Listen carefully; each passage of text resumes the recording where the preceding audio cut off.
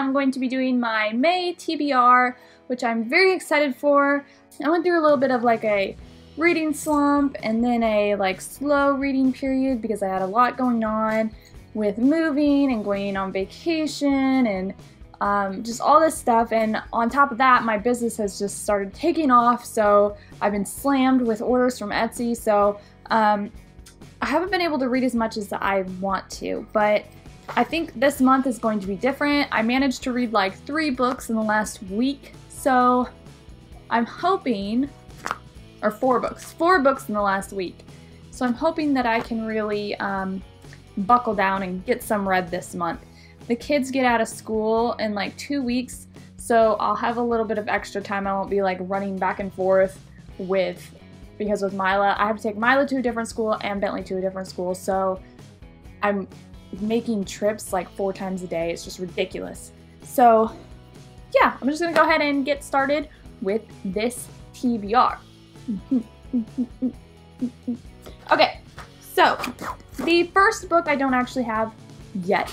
I will have it tomorrow, and that is of course A Court of Wings and Ruin, which I'm super excited for. I really loved the first book. I liked the second book, but I think the third book is going to be where it's at. So I'm very excited for that, and I'm also going to be reading that for my new BookTube book club that I'm doing with Cherry Walker. So if you guys are interested in that, check out my announcement video, and it'll tell you all about what we're doing with that, and if you want to join, and it'll be great. You should join. You should do it with us. It'll be fun. We'll do it. It'll be great. Let's do it. Anyway, okay, so the next book that I want to read this month is one that I actually want to finish, and that is Long May She Reign by Rhiannon Thomas.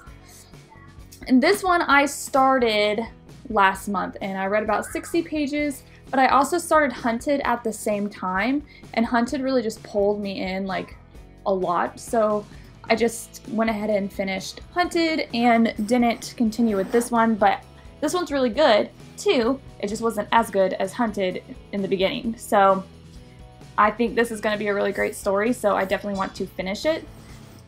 So I don't know, I might be reading a couple books all at one time. We'll see how it goes. I don't generally like doing that, but there's so many books that I want to read like right this second that I'm in the mood. Like, I'm definitely a mood reader, so I have to be in the mood, and right now I'm in the mood for a lot of these books. I don't want to get out of that mood. Okay, so the next book that I'm going to be reading this month is one that I'm going to be buddy reading. I have a couple books I'm going to be buddy reading this month.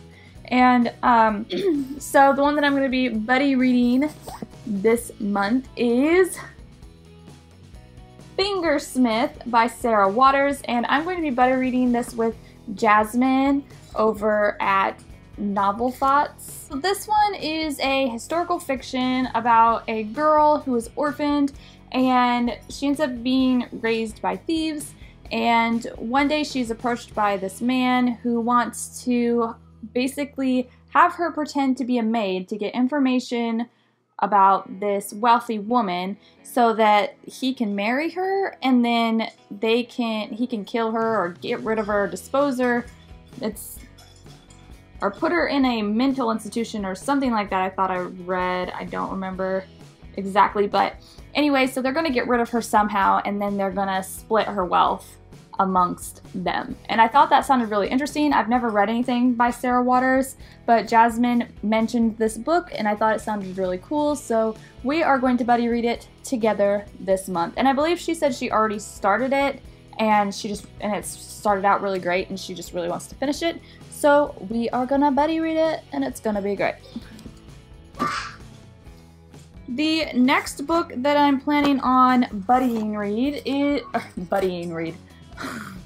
The next book that I'm planning on reading with a buddy is Volume 1 and 2 of The Vision graphic novel. And I'm going to be buddy reading these with Elliot over at Elliot Brooks, which I love buddy reading with her. She's one of my favorite people that I've buddy read with, and one of the only... Anyway, so far, and I get my weird moods, and right now I'm in a weird mood. So this one is about the Vision, and he decides that he wants to be more human. So he basically creates a family and he moves to the suburbs, and it's all about that. Now, Elliot did say that it was her husband read it and it was really good, but it was also really sad. So I'm not really looking forward to the sad part of this, but I am looking forward to reading another graphic novel. I've read a couple graphic novels and really enjoyed them. Well, I've really enjoyed Saga, blah, blah, blah. And I've really, and The Wicked and the Divine was alright, but I think the second one will be good, but I still haven't picked it up yet because I don't really care for the first. Anyway, okay, so yeah, I'm really excited about these. I think it's going to be fun to read these, very quick reads. And speaking of graphic novels, I'm also planning on reading Saga Volume 6 this month. And I'll probably get around to Volume 7 too, but I thought my TBR was getting a little bit too crazy, so I didn't include it in this month's TBR. So we'll see. If I have enough time to read it, I am going to be reading a 700-page book, so if I have time, I will be reading the 7th, but for now, I'm just going to stick with the 6th. If you haven't checked out this series yet, you've probably heard me talk about it a lot, and this is one of my favorites of all time. Not that I've read a lot of graphic novels, but I love it. It's one of my favorites that I've read this year and last year series, whether it be graphic novels or regular books. And I love this. They're funny, they're dramatic, they're the whole package. They give me all sorts of the feels. All sorts of feels. All sorts. In the artwork too. I can't forget to mention it because it's amazing.